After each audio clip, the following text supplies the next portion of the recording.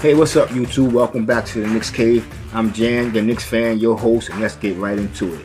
But before I get into it, you know what to do. I want y'all to hit that like button. Don't forget to subscribe, leave a comment, and if you want to know when the next video drop, slap that notification bell. Alright, so far, it looks like the Knicks ain't going to do too much with the trade deadline. Fast approaching. Matter of fact, you can say it's a couple of hours, mere hours away. So far, the players that we wanted to acquire, they're gone, they're off the board. A lot of surprising trades with that Halliburton and Kings trade. That was shocking, I'm gonna be honest with you. That was very shocking. But I don't know. It wouldn't be bad if the Knicks stay put. I don't really see too much happening, but I do have, I know it's like it's a little contradiction what I just said, but if the Knicks was to go out and trade, I do have 3 possible trades, maybe 1 out of 3. If we can get all 3 of these trades, actually, I think it will really help our team. I think it'll give us the push we need. If the Knicks is in let's win mode right now, yeah, you know what I'm saying? Like, y'all see what's going on. You know what I'm saying? It's going to be a short video, like I said, because I got 3 possible trades the Knicks can pull off. Maybe we can get 1 out of 3. And like I said, 2 out of 3 wouldn't be bad, but if we was to get all 3 of these players, the Knicks will only be losing 5 players in the process. We'd be gaining 3 players. Because, like I said, 3 trades. And there are players that, well, maybe a lot of y'all didn't have on our radar. The Knicks probably didn't have on their radar. Some players, one player they did. And they'll be getting rid of players who we think that's not really helping our team out. Them 5 players that I'm saying that the Knicks would get rid of, jettison in the trade. For one, Evan Fournier, Kemba Walker, Alec Burks, Nerlens Noel, and Taj Gibson. And I know this one is shocking, but he is on the board. That would be Cam Reddish. I know a lot of y'all would say that don't make no sense. We just traded for him. Why are we going to bring him in and trade him right away? Well, to be honest with you, it looks like the Knicks is kind of desperate right now to make a move. So I'm saying they might not make a move, but if they was to make a move, they will have to put everything on the table. And so I don't see Cam Reddish not being on the table. All right, so let me just hit you with these 3 trade scenarios. Because like I said, the trade deadline is mere hours away. This video is coming out right now. You know what I'm saying? Hopefully by the time it come out, I hope y'all get to see it before the Knicks make any moves. And hopefully my prediction will come true. Cause actually I think, like I said, it's 3 scenarios here, and I think the Knicks might make one of these moves. Because who out there is left for the New York Knicks right now? In my view, I see Harrison Barnes, Jeremy Grant, and Spencer Dinwiddie. Now, them are the 3 players that I think the Knicks might acquire come the trade deadline, or maybe 1 out of 3, maybe 2 out of 3. But let's get right here. The money works and everything. I'm going to hit you with the scenario. I'm going to put up in the graphic so that you can see how the money works also. But I'm going to just go right here. The first trade we can get off, we can probably call up the Sacramento Kings. Like I said, I know the Sacramento Kings just made a lot of shocking moves. And I think, you know, they traded away Buddy Hield. So they're still going to be looking for a shooting guard, either a starting shooting guard or a backup shooting guard. And I think Evan Fournier would fit very well with Sabonis over there, the way he plays, the way he likes to pass the ball. They're still going to have De'Aaron Fox. I don't see them moving De'Aaron Fox. I know a lot of Knicks fans was thinking like we can move De'Aaron Fox for Julius Randle. And hey, I'm not saying that's not going to happen, but it's a unlikely situation that will happen. So I'm just putting out some scenarios, you know, saying some projected to see what could happen if that don't happen, and what the Knicks can do to try to make this team better.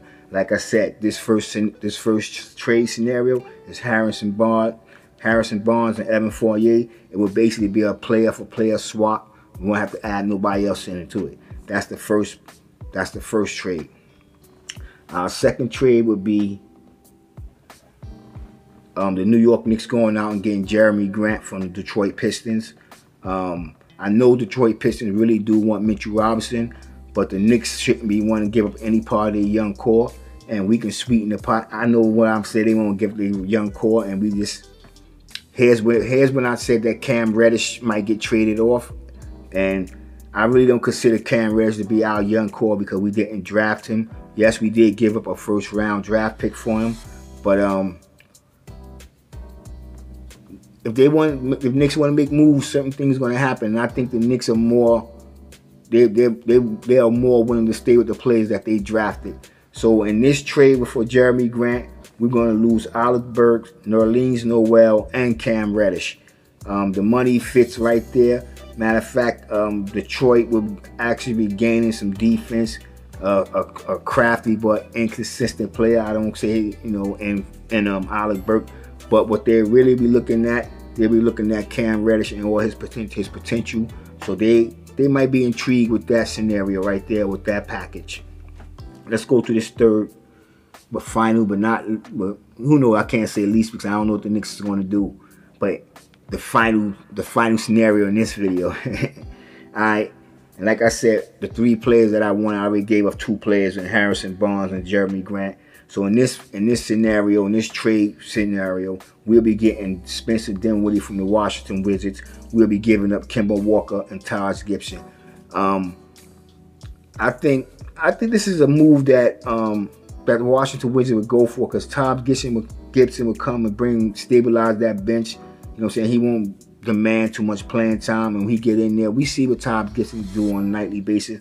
And I think if Taj Gibson wasn't playing with, I'm being honest, I'm not even going to get into the Julius Randle thing. This is all about the trade scenario that could happen. Like I said, I could see Washington Wizards, but then, they're going to be coming out good, actually, money-wise, because Kemba Walker is an option. He's making $8 million. You can say roughly close to $9 million, but $8,729,000 for 2 years. The second year is an option, so they'll be losing money. Taj Gibson's only 2 years, so that would be off their books, where Spencer Dinwiddie was making $17,142,857 for the next 3 years. So they might be intrigued with that, you know what I'm saying? And Spencer Dinwiddie come in, he'll be our starting point guard. I don't know if a lot of y'all will like that, but I think I would like it for what we got right now. Derrick Rose coming back, he can come off the bench. Him and Quickly can go back to what they was doing. That can move Quentin Grimes. He won't be a starter no more, but he'll be our either our small forward on coming off the bench. Harrison Barnes, he can even play the small forward when Quentin Grimes is not having a good game, but he definitely can move into that power forward, or he can be our, like I said, Harrison Barnes could be our power forward, or he can be a shooting guard. Quentin Grimes can go to our shooting guard backup or our small forward, depending on what kind of night Quickly have. Derrick Rose will be on that second unit to solidify it. Obi Toppin can come into that goddamn Obi Toppin be the power forward. Our backup center, we just got rid of Taj Gibson and Nerlens Noel, so this will, this time of season right now, it don't look like we're going to make the playoffs, and even so, then we have to bring in Jericho Sims, or we can call up Luka Samanic from the G League. But either way, the Knicks would benefit from this trade right here. Honestly, the Knicks would.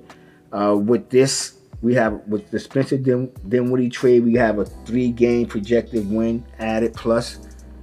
The only one we lose out is that Jeremy Grant. I'm not going to lie. Jeremy Grant, they actually have a prediction of -2 wins if we was to trade for Jeremy Grant. But that's just if the team stay the way it is. But we made them other moves, like we was to get Harrison Barnes and Spencer Dinwiddie. I can't see if they can put that accurately, because they didn't account for that. But I'm just thinking right now, if we can get them 3 players in the trade deadline, that should help the Knicks out. Y'all tell me what y'all think. I don't know. Like I said, things is not looking too good for the Knicks right now, so we'll see, you know what I'm saying? And with that being said, I want y'all to stay safe, stay healthy, God bless, and peace.